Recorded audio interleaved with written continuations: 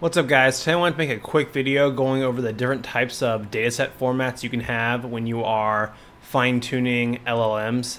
In this case, we're going to use Llama 2 as an example. So I am one to believe that most dataset types for LLMs can be broken into one of four dataset types. Those are the pre-training format, the simple format, the instruct format, and then the chat format. Going over the pre-training format, this format is used to pre-train GPT-like models. It's basically that you just have terabytes of text, and all the work you do is break it up into chunks of the context window, add a BOS and EOS token to mark the start and end of that chunk, and then just train on a ton of text so that the model learns patterns that can be found in English or other languages, or even just patterns in sequences, basically. So the pre-training format isn't really useful outside of few shot and zero shot learning. This would be like the original GPT-3, where you would have to give a few examples of what you want, or have some creative prompting to really get the models to work well. They weren't super easy to use, but they were still somewhat useful, but they definitely are the least useful format that you can train a model on. But they are needed to get the base models. The next format, which I'm calling the simple format, is a format that's one of the easiest to do that can provide value in fine-tuning rather than just basic pre-training. And to use this format, you just need input and output pairs. So you have a problem, some big document, and you want, there's some then structured output that a human normally would, read the input and then generate that output. That is open to automation if you have a big enough data set, and you can then structure it in such a way to do that. You just basically give the input and then give the output. So for example, I have a quotes data set that I reference many times in my videos, and in this case, what the input would be is just the type of quote here, which is a quote about success, and then the output would be this quote about success. And the idea being is that if you have enough of different types of quotes and their respective output, that you can then generate new quotes given a different word. A variation of this dataset type would be what I call simple format with tags. And so the idea is still the same. You have the basic input output pairs, but you add tags to allow easier parsing of the output. And it also allows you to more easily mark multiple tasks, so have a model be able to do multiple things. So for example, start of task 1, and then a tag to mark the start of the input, and you could have other tags in here as well.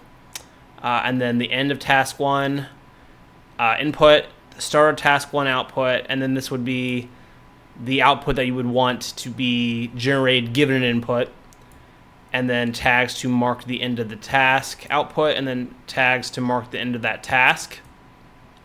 So you could have a model trained on 5 tasks, and if you want to change the mode it's operating in, just change these tags here. And again, if you have enough input-output pairs, you can generate a model to automate these different tasks and switch between them by changing these tags. How I always tell my clients is that models like this are to be treated like functions, not like chatbots, how ChatGPT is like. It's meant to be used on the back end, and a user should never directly interact with a model like this. The next format I want to talk about is the instruct format. The instruct format allows your models to be much more flexible in their abilities and how you prompt them and use them. But they are harder to get training on your own data because you have to format your data as an instruction.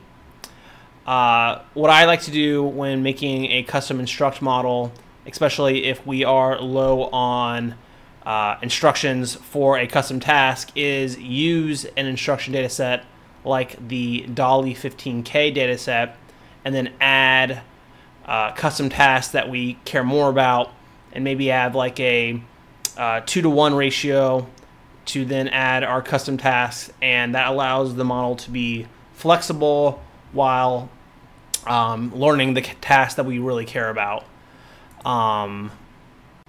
There are many different variations of an instruct format. You can have things like chain of thought, which sometimes shows to improve the results. You can have context. You can have no context. Here we see an example with context. So here's the instruction, and then here's the input context, and then the output.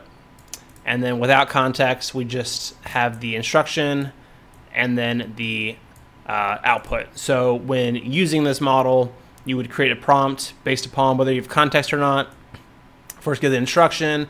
If you have context, add the input tag, add the context, and then the output.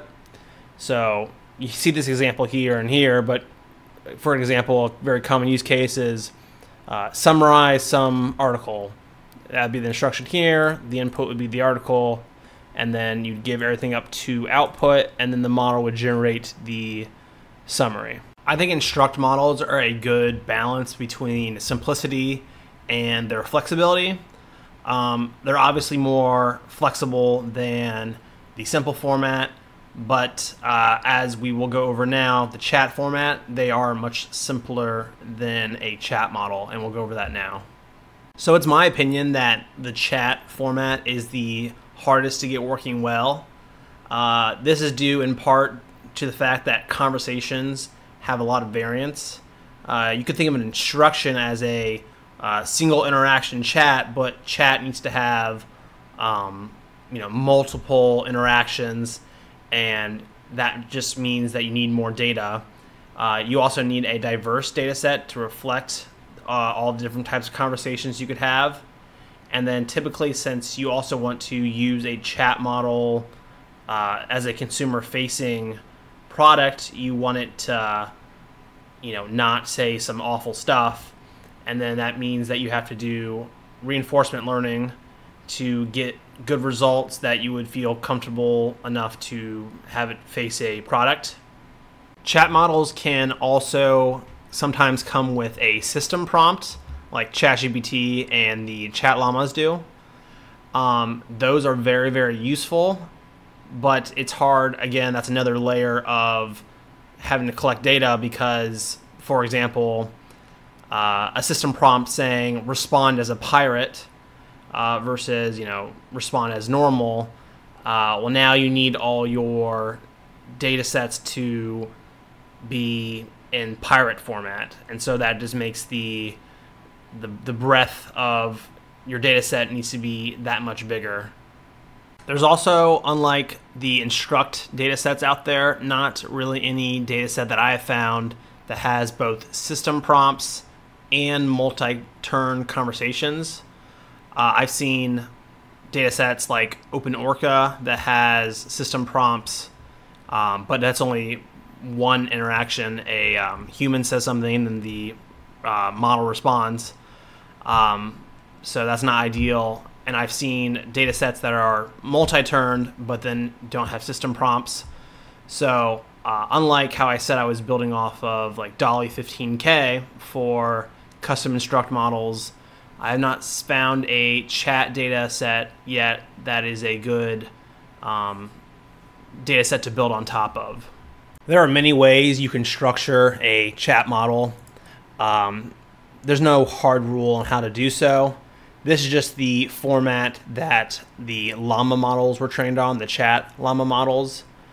But the core of a chat model is just having, human and then AI, human then AI. So here how you set the system prompt for the chat model. This is the first human message, AI message, and then human message, and then the AI message. And so an ideal data set would be a diverse amount of system prompts not only in their meaning, but how they're said, as well as the conversations and how they relate to the system prompts. So as I've said, due to those two factors, the amount of data you need grows. If you say that you don't need a system prompt, which maybe you don't need a system prompt, then the problem does get easier. So I have included some examples of these data sets. So of course you'll need to pip install the requirements. And I have examples for the simple data set, which is the quotes data set that I've gone over many times at this point. There's an instruct data set based on the Dolly 15K data set. And then for now, there's no chat data set, but I plan on adding one at a later date. I also have successfully fine-tuned Llama 70B on the instruct data set that I have. I was able to do so using methods like QLoRa and flash attention. So stay tuned for a video on that topic soon. It's crazy to think that in less than 2 years, the biggest model you were able to train on consumer hardware was roughly 7 billion parameters. And now using these new methods, QLoRa and flash attention, we have 10x'd it, and we probably could go even a little bit bigger, maybe like 80 billion, probably is near the max. So that's where I'm going to end today's video. If you liked it, please be sure to leave a like. If you like this kind of content, be sure to subscribe. Also be sure to check out the Discord for conversations on topics like this, as well as community help on a variety of different issues. Thank you so much for watching, and stay brilliant.